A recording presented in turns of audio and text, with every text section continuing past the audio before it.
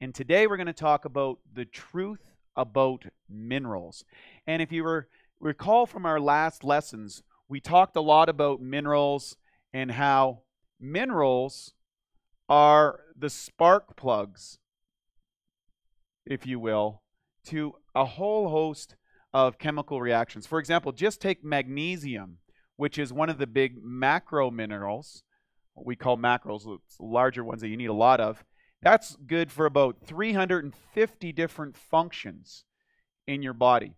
And interesting enough, a lot of people mistakenly, when they look at calcium, this is probably the one that we hear the most about, drink milk or you got to get your calcium. This is a big part of bones. But what most people don't realize is this here. Magnesium is the control. So minerals work in conjunction with each other. To give you an example. So when you're taking in minerals, the best way to get minerals like in the macro size is usually from whole foods. Lots of fruits and vegetables and things like that. Now, there's another set of minerals which are called trace minerals. Okay? So trace minerals, there's about 80 of them, and they're little minerals, and oftentimes they're overlooked. And unfortunately, most of the science is focused on these big ones, and they don't pay much attention to the mineral ones, particularly platinum group metals. So platinum group metals are things like, platinum and silver and palladium and all these sort of things. Now, what do minerals do? Minerals work in your body kind of like transistor radios. So imagine this. When you've got, gold and silver and platinum, each one of these metals, they vibrate at a different frequency range.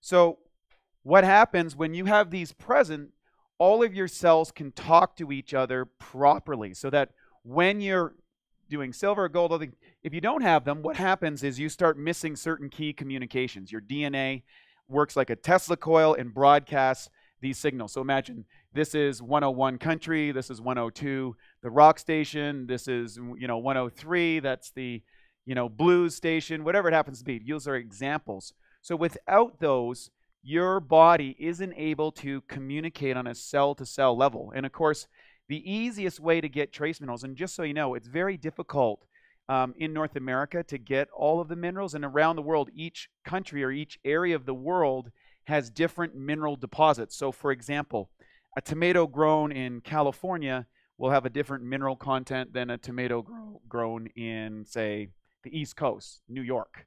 Or something grown in, say, the Middle East would be different than something grown in Australia just due to the soil. So what we've done is we've just put all of the minerals and trace minerals. We've got 74 minerals. We just put them in a drop like this. And how it works, I'll use the finest drinking device there ever was made, called a mason jar. And what we do is we just do one drop for every 10 kilos. This allows us to completely control the dosage, right? And as you can see, it's just nice and clear. You take a drink, and it's that easy. And usually from when people start out on the program, they usually go maybe twice a day. If you're a hard training athlete, you can up your dosage, particularly with minerals. We have the vitamins, which is very, very similar. We'll talk a little bit more of those in another session. And that allows you to control the specific amount for your body. The one thing I would also add is look at things like hair analysis, because this is the best way to find out what minerals are present in your body and what minerals are not present, and also to learn about the heavy metals, which are kind of counteractive to your health and vibration. We'll talk about that and some more about the toxins. So that's what our talk is today. This minerals are the spark plugs. Getting these in there, make sure you get your trace minerals. There's over 70 of them. You want to get those in conjunction with your magnesium and calcium. And to find out specifics, do a hair analysis test to find out what you're missing or what you might require. So I hope you enjoyed this lesson, and we'll see you on the next one coming right up.